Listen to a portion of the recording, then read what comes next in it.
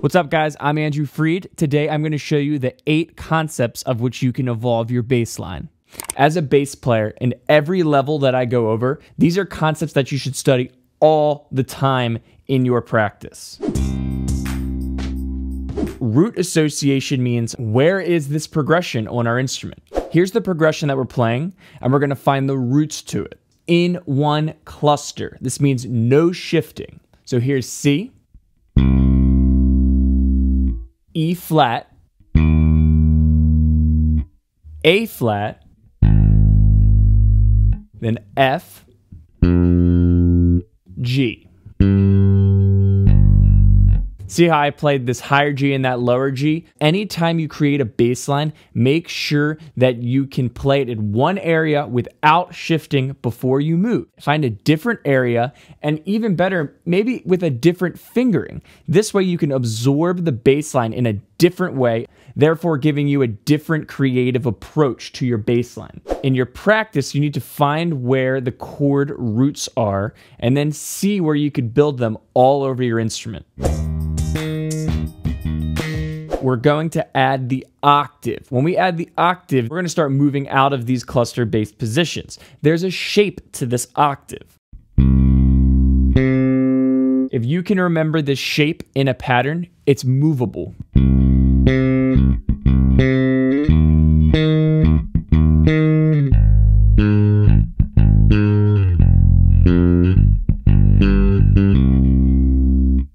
We're lucky we get to play shapes and patterns. Take advantage of them. Learn your octave shape. Be able to do it everywhere on your instrument.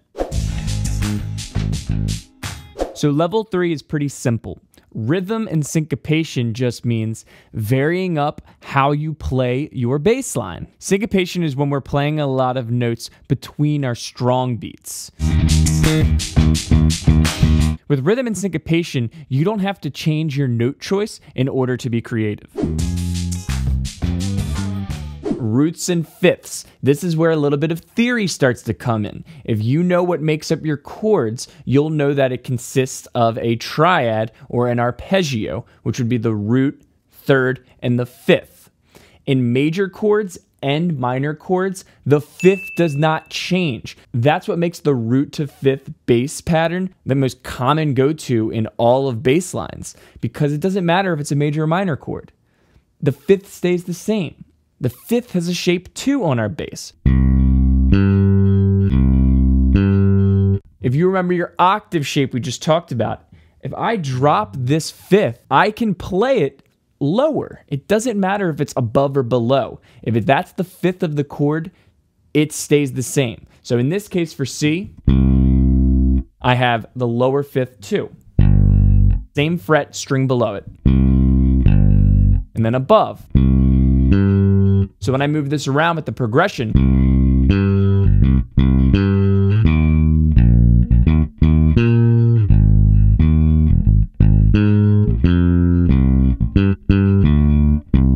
you can see how just with the mix and matching of the above fifth and the below fifth, I have creativity beyond the root. That's what we're doing here. We're evolving our bass line. Approach notes deserves a whole video, a whole course on it for itself, because we're starting to get into walking bass line concepts, and this is where you can really take your lines to the next level. But just brushing upon it here, what they are is they're notes that resolve into a new chord or measure. So you're not even thinking, what notes can I play in this chord? You know, the root, the fifth. You're thinking, where am I and where am I going? In this case, I'm playing C minor, and my next note is E flat.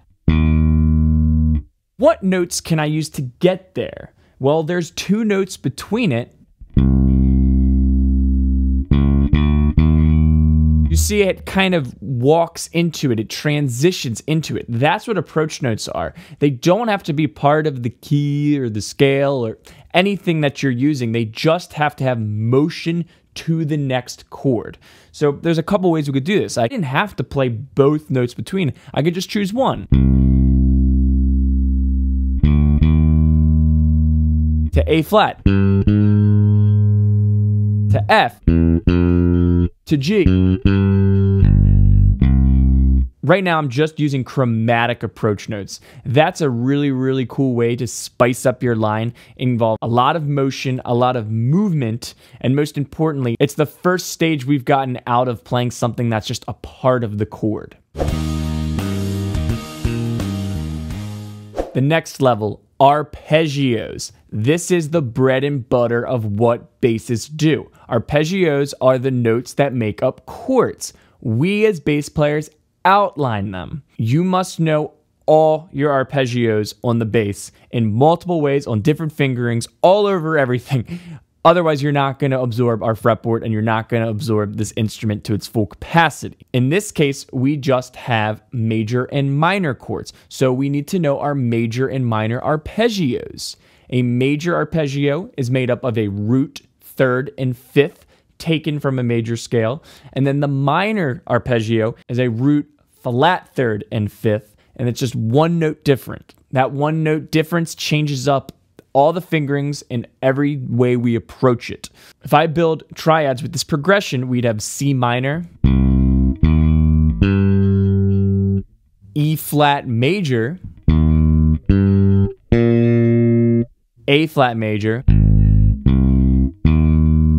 F minor,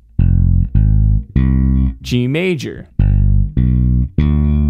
So there's so many different ways you could play this. I started certain arpeggios on different fingers. Again, another video, another course. This is just a breakdown of what I'm doing. If you don't know how to play arpeggios on every starting finger, everywhere all over your instrument, then you are not going to be able to create cool bass lines and bass lines that outline the progression.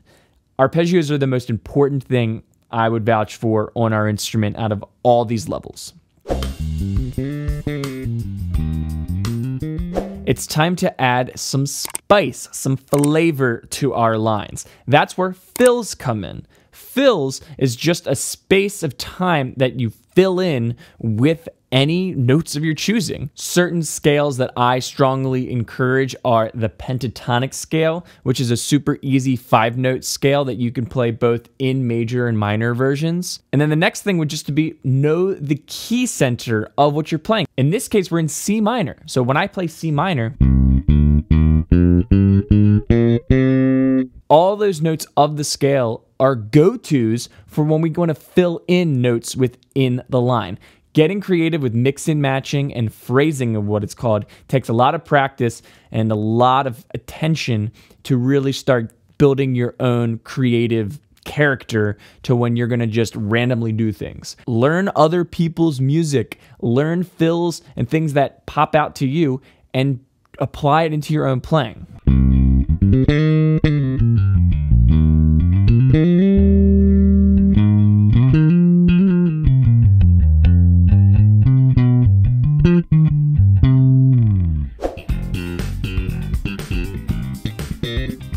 All right, final level, technique time.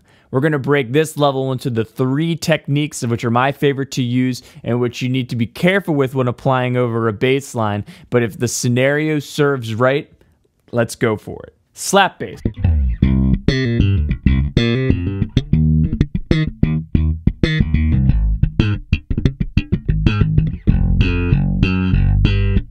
Slap bass is obviously one of the most famous bass techniques. Everyone wants to learn how to do it, and the ones that don't like it or don't know how to do it hate on it.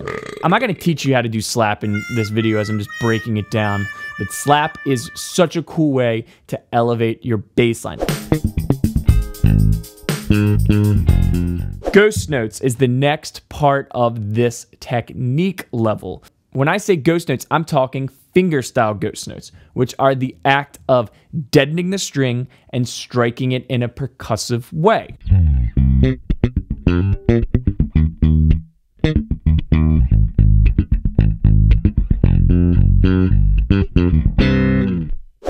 I have a course on ghost notes that's coming out very soon. I'm so pumped about it. It breaks down every single possible way you could play ghost notes. I mean, every way with your fingers.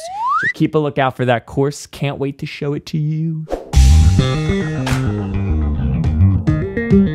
All right, last but not least, we're going to talk about another technique I love, tapping. This is definitely scenario-based. If you see in the breakdown when I did it, it was a really cool approach to this progression. When I tap, I mostly use arpeggios. This is an advanced technique that requires extensive arpeggio knowledge in addition to your fretboard knowledge. Just a quick little rundown of what I'm doing is I'm hammering the minor triad with my left hand, and then tapping a higher part of this arpeggio and then pulling off in this kind of continuous arpeggiated motion.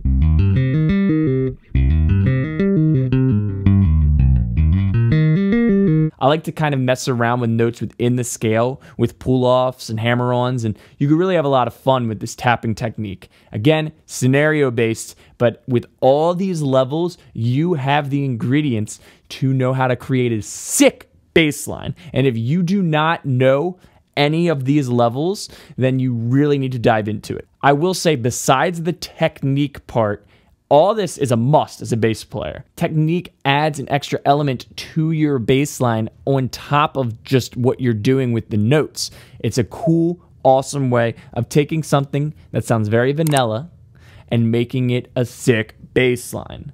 Give this a go. I'm going to be doing courses on every single one of these levels down the line. Creating bass lines doesn't always have to be super flashy or super cool, but you want to be able to do it if you can.